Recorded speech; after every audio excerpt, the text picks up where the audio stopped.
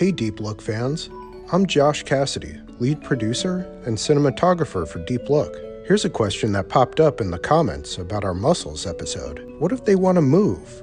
Can they detach the threads? Mussels regularly build new threads to replace old threads that get beat up in the surf or just old. They use the new threads to make adjustments to their position and rotation. If it really needs to bail, a mussel can detach the entire byssus, all of the threads, where it connects inside the shell. But mussels really prefer to stay connected if they can. Keep the questions coming. And if you haven't watched How Does the Mussel Grow Its Beard? Check it out on our channel.